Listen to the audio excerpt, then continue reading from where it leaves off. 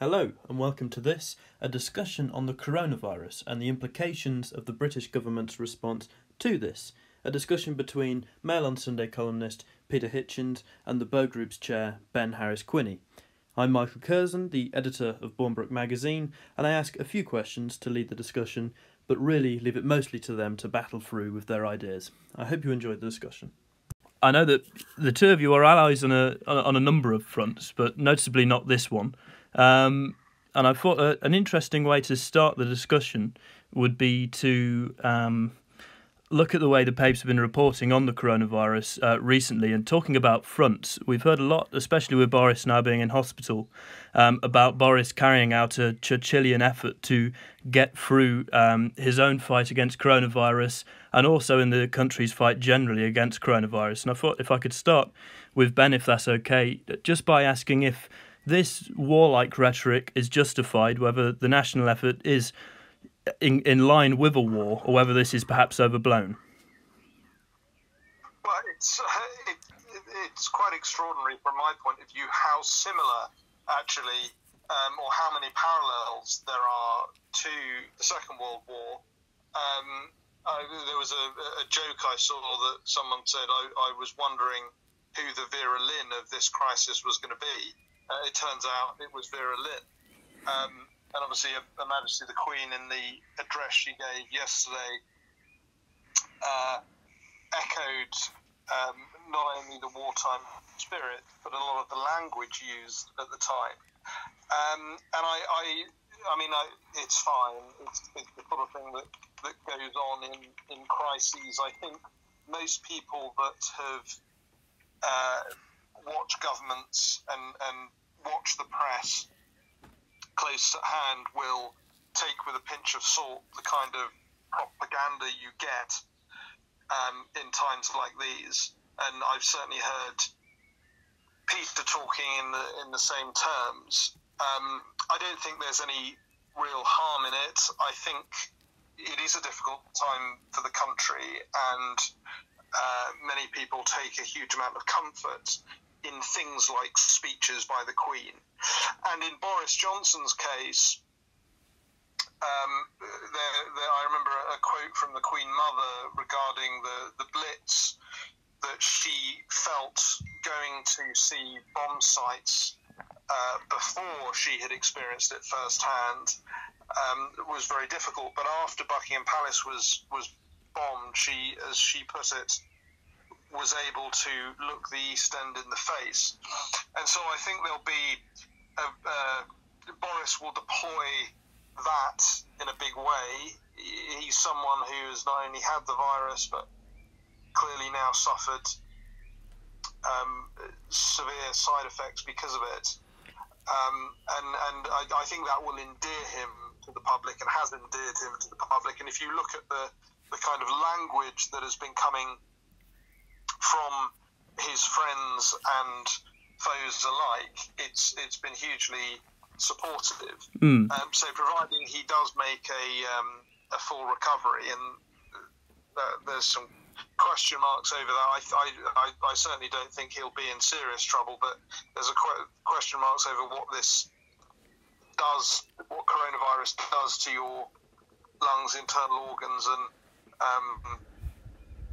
some things that are quite contrary actually to the herd immunity notion. Yes. But one hopes he makes a full recovery, and I think it will actually be to his credit in terms of managing the crisis. Absolutely. If I may ask Mr. Hitchens as well, what do you think about this warlike rhetoric? Might it perhaps be a little overblown and perhaps even dangerous, or do you think there is also no harm in this? Well, first let me say that completely independent of politics, everybody wishes Mr. Johnson well and a speedy recovery. It's horrible being ill, and particularly horrible being ill when you're in the middle of a major national crisis, and everybody without any concern for or any connection with any political feeling simply does that. So let's get that established in the first place.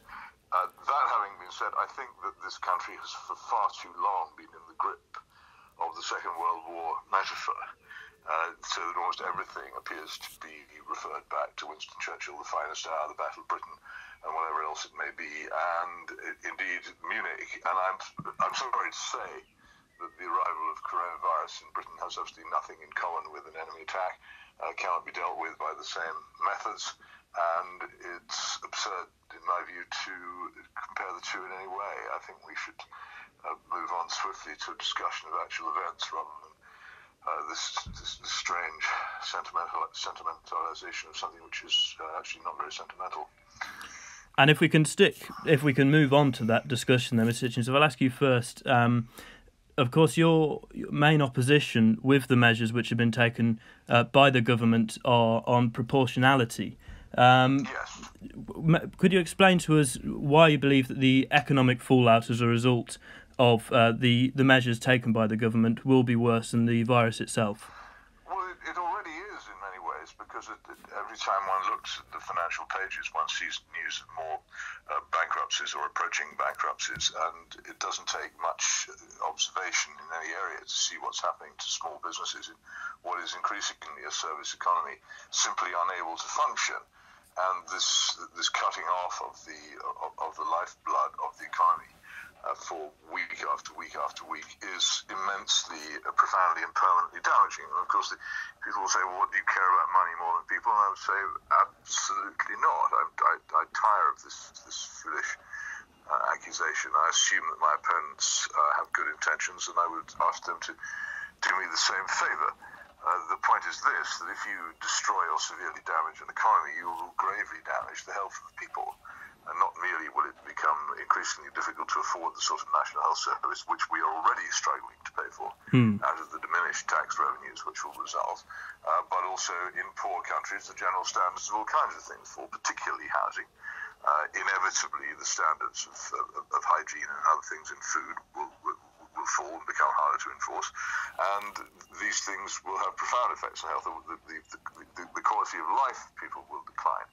And then you have on top of that the effects of the shutdown, particularly on the healthy old, and the curious use by the government of exercise as a sort of reward for good behaviour in a kind of collective punishment threat, which it keeps on hinting at. If the old and healthy have stayed healthy, largely a result of having active social lives and engagements, and also from being themselves physically active and taking exercise. The social side of their lives has been destroyed, and immensely demoralizing that is for many of them. This is what Professor Dr. Suchrit Bhakti of the University of Mainz has pointed out is so extraordinarily damaging. And if the shutdown is intensified, as Mr. Hancock seems to suggest it would at one point on Sunday, then if people are deprived of exercise and deprived of the freedom to go outside, then that will, beyond doubt, condemn a number of people to a far earlier death and many more diseases than they would otherwise have suffered. Because if there's one way of making sure people become ill, it's depriving them of exercise. So if you're simply looking at it from a health point of view, as we're always told it doesn't work. The other thing, of course, is just exactly how big is this crisis? How serious is the disease in comparison to, and here I will be accused by somebody at some point in this conversation, I think, of claiming that COVID-19 is like flu or the same as flu. It isn't. I haven't said that. I won't say that. I don't believe it. On the other hand, what is the case is that there have been severe influenza epidemics with large complications in recent years in this country, which have killed very large numbers of people, and about which there has not been any sort of comparable fuss. And there was, I think, in 2014-15, the numbers who died in England alone were 28,330. The average number of deaths each year from influenza complications is 17,000. These are figures which, as yet, I'm happy to say COVID-19 hasn't reached. It may reach them. It may be exactly comparable with them. It may be larger. But I think at the moment it's very hard to argue that what we face is actually significantly bigger than other things which have not led to a response of this scale. And the scale of the response is extraordinary. Somebody said to me earlier on today that it was better to be safe than sorry. But leaving aside the attacks on personal liberty which have taken place, I can't see anything safe at all about crashing an economy which was already pretty wobbly. Well, Ben, we'll talk in a moment about predicted deaths, because there's a question I wanted to ask about that. But on the proportionality then of the measures, why is it, if you do, that you disagree with Peter on this and think that the actions are justifiable and won't lead to a worse fallout? I don't necessarily think that. I think the fallout will be horrific. Where I disagree with Peter is, I think the disease is very serious. The virus is very serious, and will result in a very, very large number of deaths. And B, I think the only way, as faulty as it is, the only way to try and ease the inevitable burden that comes with this virus on the NHS, and therefore to try and level out the amount of strain and the deaths that it causes, is to take the actions the government have taken. We recommended different actions earlier on, but based on where we are now, the government has allowed this virus to take very significant hold in the United Kingdom.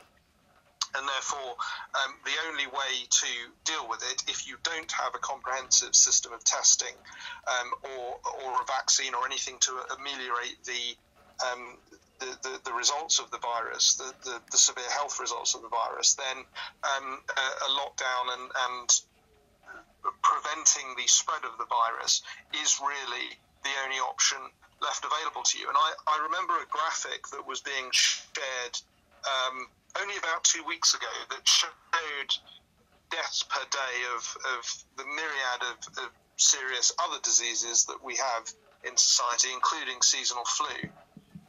And COVID-19 was killing about 50 people a day at that point globally.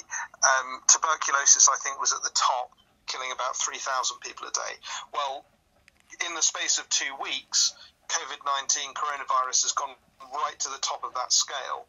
And it is absolutely true what Peter says, that flu kills many, many thousands of people each year in the UK and many more worldwide.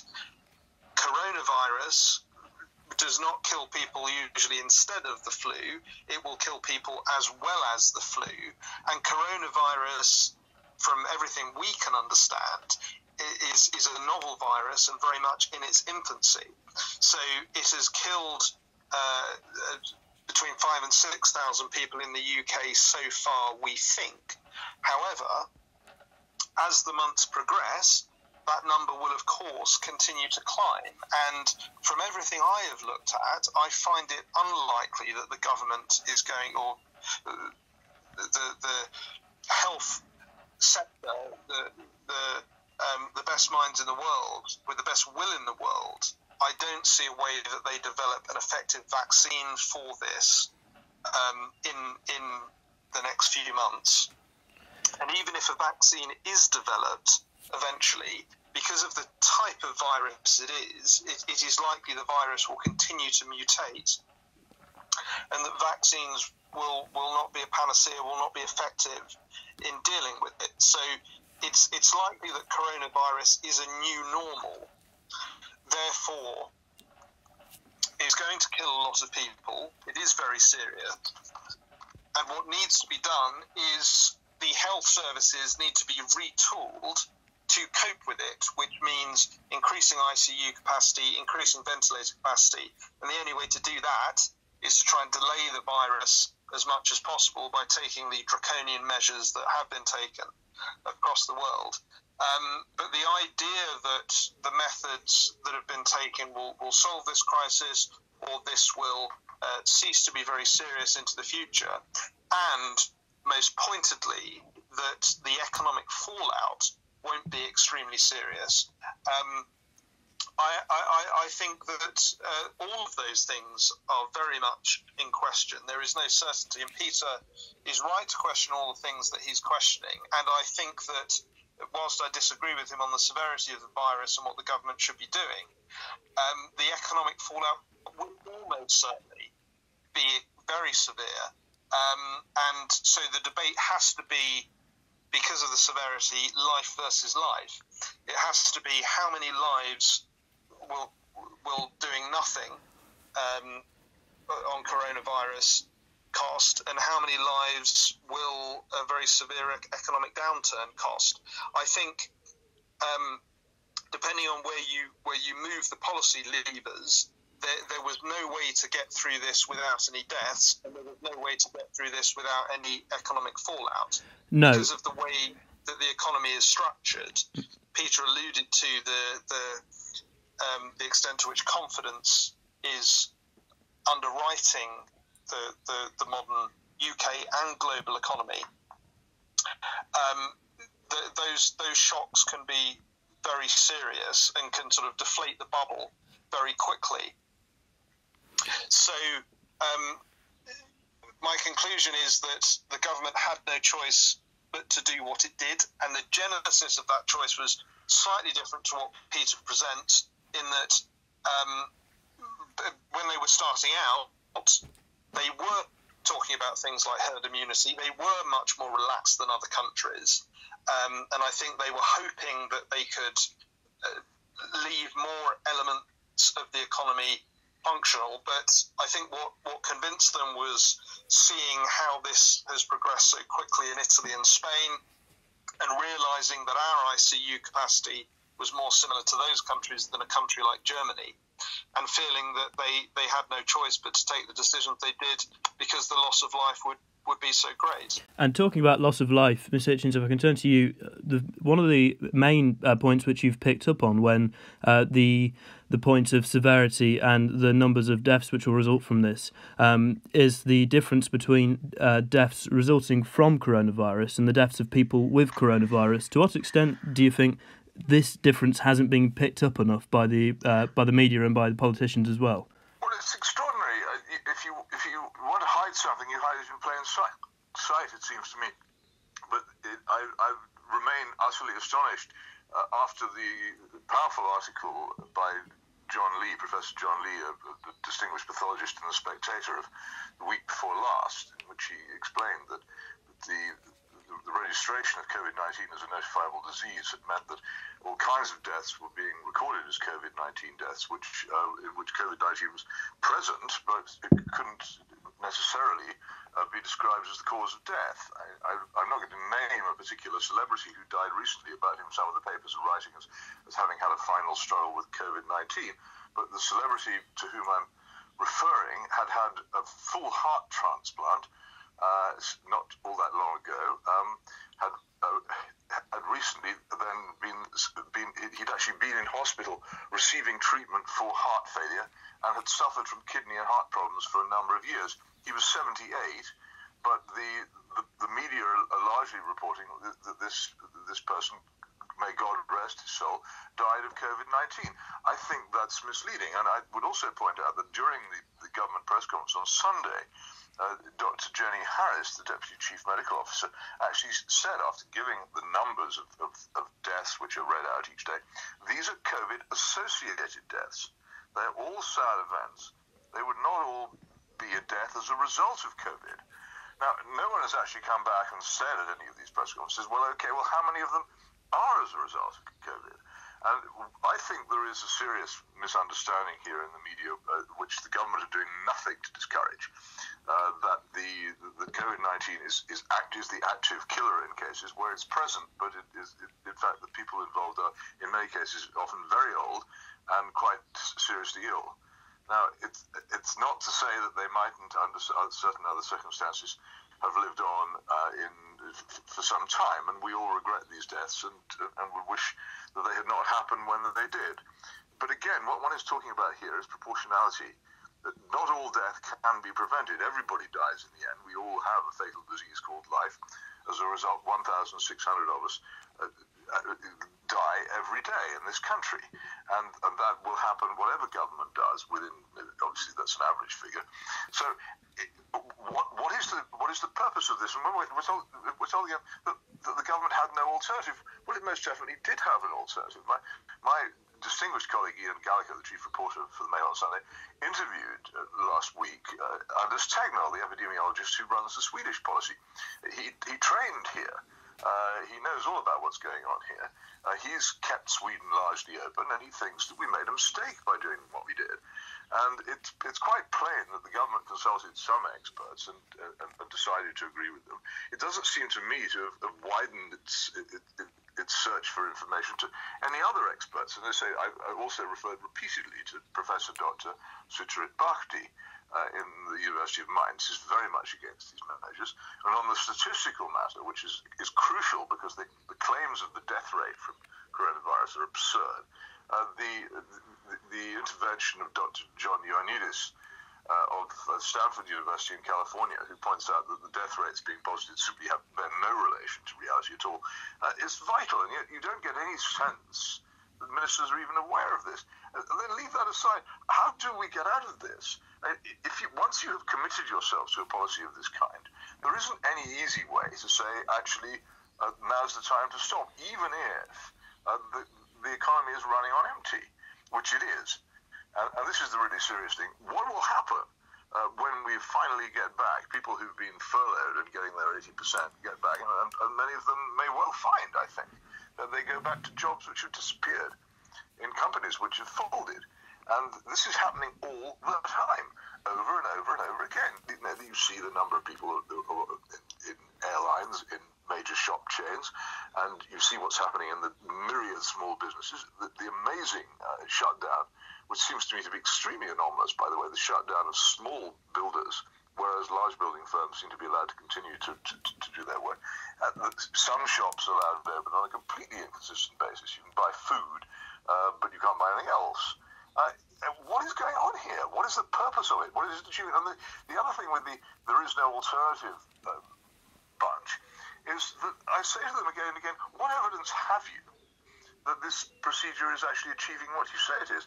From all the countries which have suffered so far from outbreaks of COVID-19, we have a completely variable picture.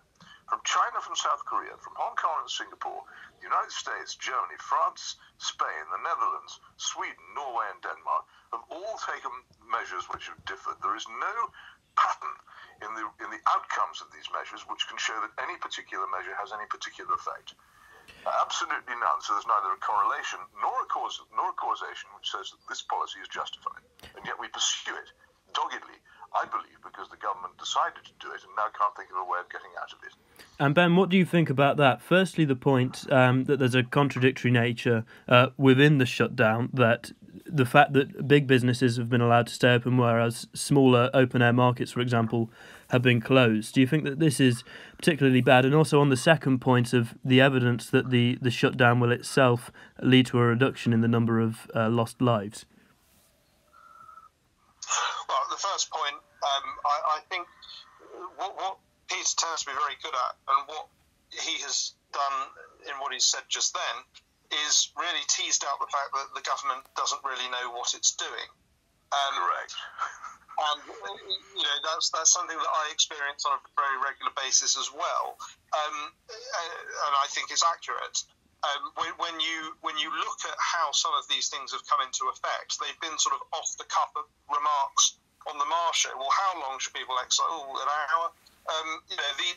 It's quite clear that there's been a lack of preparation at government level, and so these sorts of inconsistencies, like large building firms can carry on but small building firms can't, this is policy being made as it comes out of people's mouths, it would appear, and I don't think that there's any justification for that. But that doesn't mean that the virus isn't very serious, and actually the version of events that Peter presents is that the government has always been very hot and heavy on this harsh lockdown policy, whereas actually they weren't at all. We the Bow Group, were talking about the seriousness that we perceived from the severity of coronavirus, that we had plotted as far back as January. We were asking the government to take action, to restrict flights from China, to do all of these things which at the time seemed very draconian. The government at the time was saying there's no risk to public health in Britain. You'll remember only a few weeks ago, the Irish were closing schools. The UK government decided not to. Our border remains open, and you'll hear from the government that this is to repatriate people. There's no need for the border to remain open to all and sundry to repatriate people on chartered flights. The reason for a lot of it is because the government couldn't shut the border. The government didn't have the resources to impose some of the actions that have been recommended. So I think you have a government which, to some extent, understandably, is playing catch up with the crisis. But I think they've made some major errors, and the reason why people talk about having no other alternative than to take the very severe measures that they've taken. If you look at a country like South Korea, and yes, every country is different, and you cannot put total faith in looking at a different country's model and saying that would absolutely work here. But the way the South Koreans restricted the spread was actually by enacting quite draconian measures to look at phone data, to test people for coronavirus, and to isolate those that had it, and to work out those that they could have spread it to and isolate them as well. Other countries that have fared very well are countries like Hungary that have a comprehensive civil defence structure and very strong border controls that they can switch on and stop people getting into their country. In the UK, we had none of those facilities. We couldn't close our border because we don't have the resources to close our border. We didn't have the testing kits to be able to determine who had it and who didn't. And so they just had to pull the emergency lever of, well, everyone... Could I interrupt for a moment here? Please. Yeah, I don't actually see very much connection between the measures which South Korea took and what then happened to the spread of COVID-19. I don't see how I've never myself seen how testing could in any way impede the spread of the disease, and I don't think it did. I think that what seems to be the case is that in several countries, COVID-19 has arrived, has spread, and then it appears to have begun to go away again without any necessary connection with any action which anybody's taken. There may be connection with actions that people have taken, but I don't know what they are. They haven't been established. I say it again. This policy, which is being pursued by the government with dogged persistence and a public refusal to reconsider, though I think privately there's an awful lot of reconsideration going on in the cabinet. This government has chosen an extraordinarily dangerous policy with terrible implications for the economy and society, which it cannot. Here is the thing which I think we need to discuss pretty soon. It cannot expect to be able to continue to impose much longer on people living in small, crowded housing in hot, dusty cities as the weather warms up. They're not going to be able to get people to carry on observing this very much longer, because people might be prepared to put up with it for a bit, but the idea of it stretching out till a vaccine is invented is simply not is not practicable, and it will not work. I'm not going to go into details as to what might conceivably happen if this goes wrong, because you've got imaginations, and I don't want to use words which anybody could claim are inflammatory, but the fact is, I think the government knows perfectly well that this cannot be sustained much longer. And I think if I could draw to a final question, as I know we're a little pressed by time, one of the points within that is about the power the government has to enforce such a lockdown and the infringement on liberty which the lockdown may or may not have brought. Ben, do you think that when this is over, our lives will go back to normal in the sense of liberty, and that there will have been no real problem with temporarily telling people to stay at home, or do you think there might be a more long-term impact on this? Well, I think much was made of the Coronavirus Act that went through Parliament. I didn't see much difference between that and the original Emergency Powers Act and the Civil Contingencies Act. I think it was a good thing that they didn't just enact emergency powers. They brought something before Parliament. My concern about it is not the powers that it gives government, which I think are necessary in a crisis, and this is a crisis. My concern is that the ceiling on it, the sunset clause on it, is 2 years, whereas under the Civil Contingencies Act it was 30 days, and I don't see a problem with 30 days, being that can be renewed consistently month by month. I don't think it would be too difficult to organise a situation where Parliament can process votes without actually having to be in the chamber. Certainly, the technology at our disposal now, which has been highlighted with things like cabinet meetings going on remotely, should be able to facilitate better than ever that sort of situation. So I don't see this from a conspiratorial point of view, that this is sort of some attempt to inject tyranny for the foreseeable future. But I certainly would want to see very tight time limits on those powers, because I think that is likely to be a virus that becomes a new normal. It's something like cancer or any other serious condition that people will die from in large numbers, and therefore it shouldn't be the case that so long as coronavirus is around, the government has these draconian powers.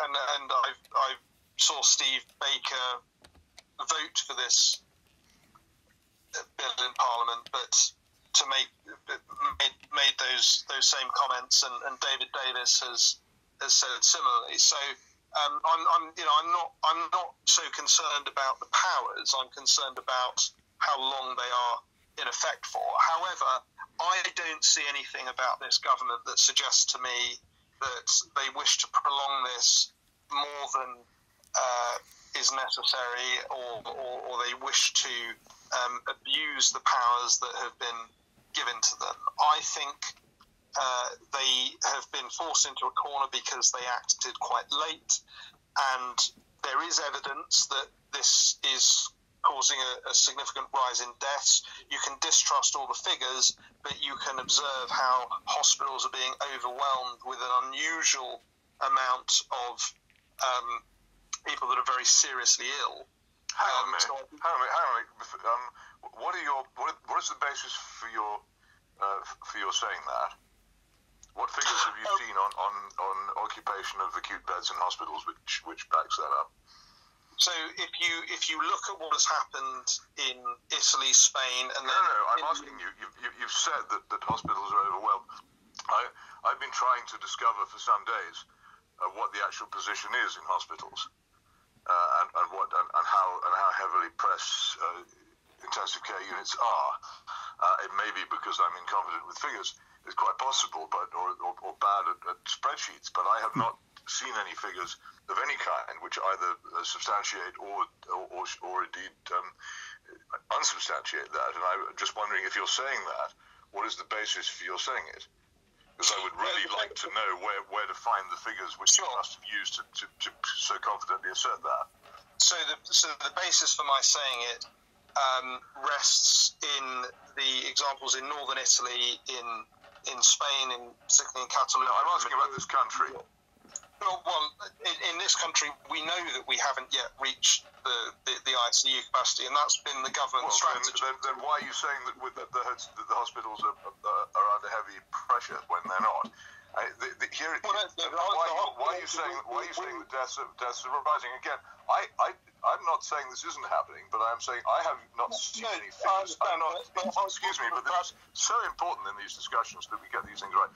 I have not seen any figures which suggest that the actual death rate is higher than it would normally be. Now, that may be because the figures are behind or whatever it is, but I haven't seen them. I haven't seen figures showing an undue pressure on hospital intensive care units, and I have seen, as I mentioned earlier, which you haven't referred to, the extraordinarily frank statement by the Deputy Chief Medical Officer at yesterday's official press conference. These are COVID-associated deaths. They're all sad events. They would not all be a death as a result of COVID. If we could have a response then, Ben, on that point. She's actually specifically conceded my point that we are describing as COVID deaths which in many cases are actually deaths which are not the consequence of COVID itself. That assumes you're only looking at the United Kingdom. At the moment, that's what I am doing. Yes, because people are constantly trying to tell me that the experiences of countries such as Sweden, which are different from ours, don't count. Whereas because that doesn't suit their argument, whereas the experiences of other countries such as Spain and Italy, which are utterly different from here, do. And I think that if we're not allowed to agree on the use of the experience of foreign countries, let's stick to this one. Well, I don't think it's irrelevant to look at the experiences of other countries. In the specific cases of Italy and Spain, you actually have a similarity with the United Kingdom because they have per capita quite low levels of ventilator availability.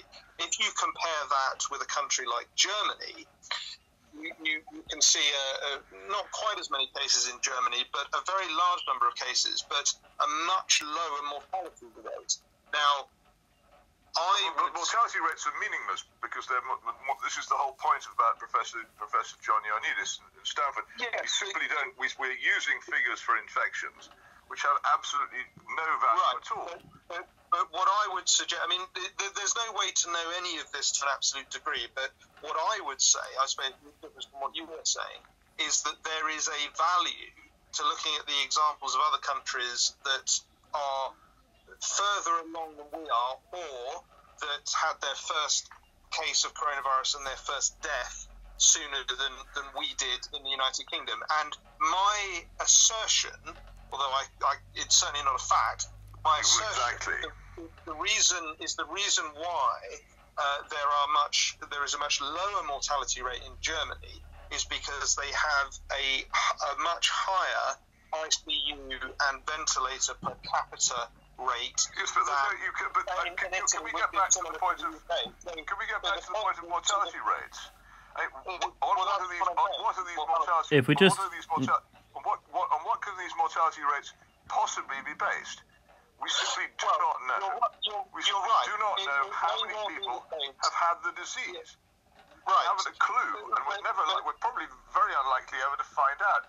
So the mortality rates are basically that you put together the number of deaths with people who've had who've been tested with COVID, or indeed, as far as I can discover, judged without testing to have had COVID in some cases.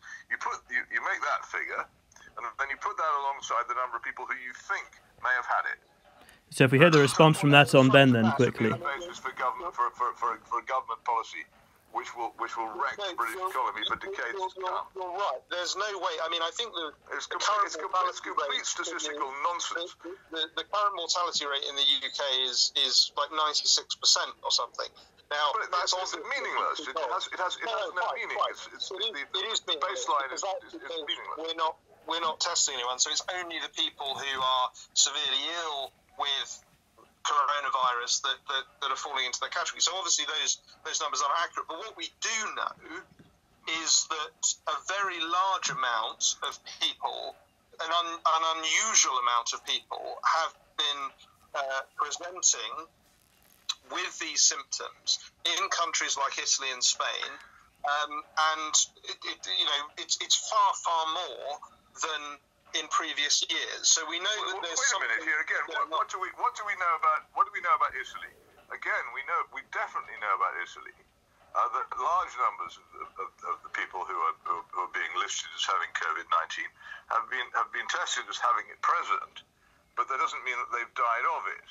So we again have we have this total dissonance between the figure and the actual numbers who've died. We simply do not know how many have died of it. We know how many have died with it. What we also know about Italy is several very important things. One, that the huge preponderance of the victims of COVID-19, or supposed victims of COVID-19, of the dead in Italy, are people of very advanced stages. And this is actually a tribute to Italy's success, largely because I think of its excellent family structure in extending the lives of the old in recent years. So Italy has a very, very high average age, much higher than almost any other country in the world.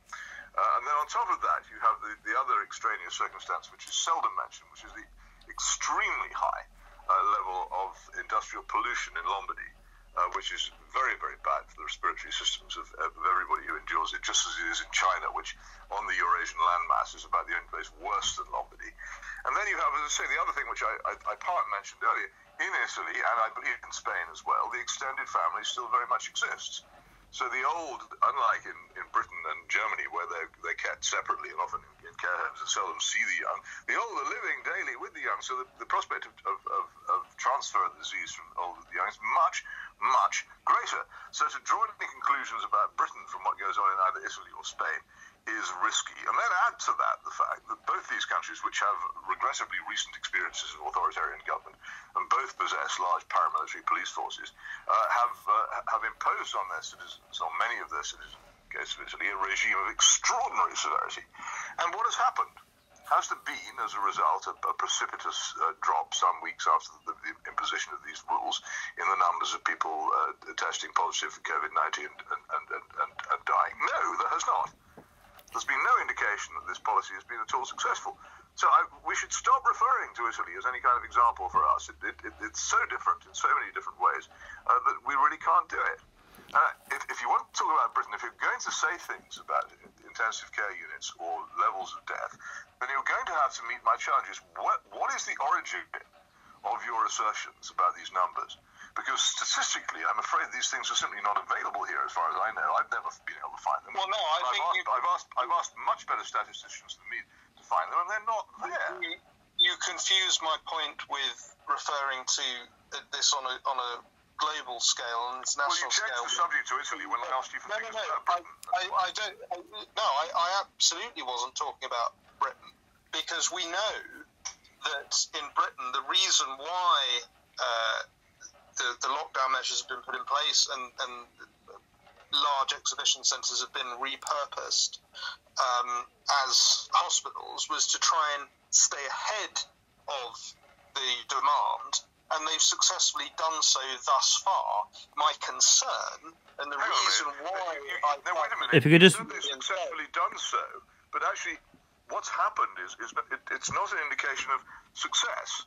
It's a fact that these and let us rejoice over it. It's a fact that these emergency hospitals are not actually, I think, largely being used, or certainly full at the moment. In fact, on Friday, when the large new Nightingale Hospital in London was opened, the BBC's Health Editor said on the Today programme that in fact the London intensive care hospital units were coping with their workload, so nobody needed to go there that day. So we know that we don't know the reason for that. We don't know why. We're putting two and two together and making 17, and saying we know it's the classic basic error of all argument. The post-hoc If we just hear the response from that on Ben, yeah.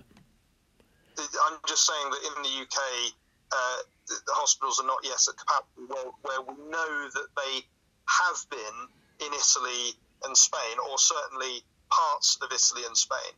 Now, the reason why, and I appreciate that every nation is different, the reason why I cited those European countries specifically is because they have a similar low per capita number of ventilators. And I think ultimately that, rather than any of the measures the government have imposed about social distancing or lockdowns, those things will be likely to have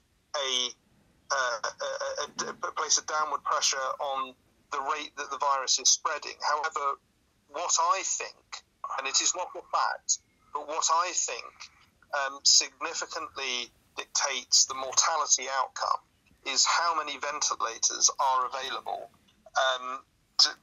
for each citizen for those that become very seriously ill. Do you have evidence for that? Well, only from the countries that we can observe that are more advanced than we are in terms of... What is the evidence about the effectiveness of ventilators? Well, if you look at a country like Germany, Germany has, and I'm reaching for that, I believe we have among the lowest in Europe per capita for the amount of ventilators per citizen. Germany, I believe, is the highest. And okay. I'll accept that, but move on. So Germany has had approximately 80,000 cases, reported cases of coronavirus. Now, I acknowledge that they have been testing more widely than we have in the UK, but not more widely than they have now in Italy. And their number of deaths, despite having twice, I believe, the amount of cases as the UK, they've had about 1,500 deaths, where we've already had approximately 6,000. So if we could have a response on that episode from Hitchens. You're making a jump from there to say that this is because of ventilators. You may be right. No, I'm saying that's my opinion. I don't know whether you're right or wrong. I'm saying, what is the reasoning which leads you to this position? Because we know that, at least we know what doctors have said, that people who experience the most severe symptoms from coronavirus and decline into pneumonia require that ventilator support to keep the oxygen levels in their blood high enough to prevent them from dying, prevent their organs from shutting down. And of course, if you don't have enough ventilators, it's really rather pointless being in hospital. I mean, that's why the Nightingale hospitals, there's a big question mark over their efficacy, because if they're just banks and banks of beds with no ventilators, you might as well be at home. But in Germany, whilst they've had a very large amount of cases, they haven't had their wards being overwhelmed, so people cannot be put on those ventilators. That is what happened in Italy. And in Italy, they were saying to people, saying to the over 80s, there's not really ventilators for you because. Okay, I mean, I would just draw to your attention an article on the Spectator website by Matt Strauss, a critical care physician who specialises in the use of ventilators, who is sceptical about them as any kind of miracle treatment for COVID-19. I'm not sure. Again, I don't come to this as someone claiming to have facts which I don't have. I just hear a lot of things being said. No, they're not. When I examine them, turn out not to be quite as obvious as they were when they began. But the government appears to have a number of ideas fixed in its head. And that's what governments are like. But what is the problem is neither the opposition, nor most of the media, nor civil society as a whole, nor any part of our society really has questioned any of this. And yet at the heart of the government's policy, which I have no doubt is well-intentioned, I don't doubt the good intentions of government, but the heart of the government policy is the most extraordinary destruction being wreaked on an economy which was already shaky when they began. And as we know, and as I think you agree, and I'll sign off after I've said this because it seems to me to be so important, if our economy is severely damaged, then our ability to sustain the health of the people, to treat the sick, and to save the poor from the consequences of bad living conditions will be hugely, disastrously reduced.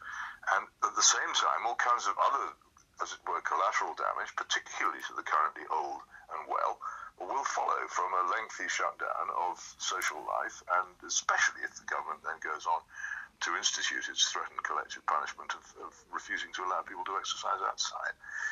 And then on top of that, we have, and I can't, again, I won't say any more than this, but the extreme difficulty with the summer months coming of maintaining what is effectively confinement to people's homes into the depths of the summer. I don't know how it can be managed. And until intelligent people in civil society find the courage to say this policy is a mistake and the government must rethink it, then we are heading, it seems to me, towards a number of coincident, I won't say disasters, but certainly very bad outcomes, which are avoidable if only more people would speak up against it and say this has to be criticised. What we need, and the whole purpose of having a free society is what we should have, is an opposition which criticises. There is no policy which cannot be improved by intelligent opposition and criticism. This policy has had neither.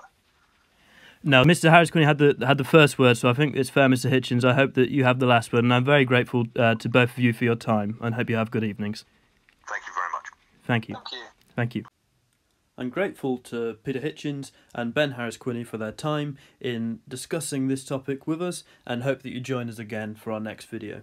Thanks a lot.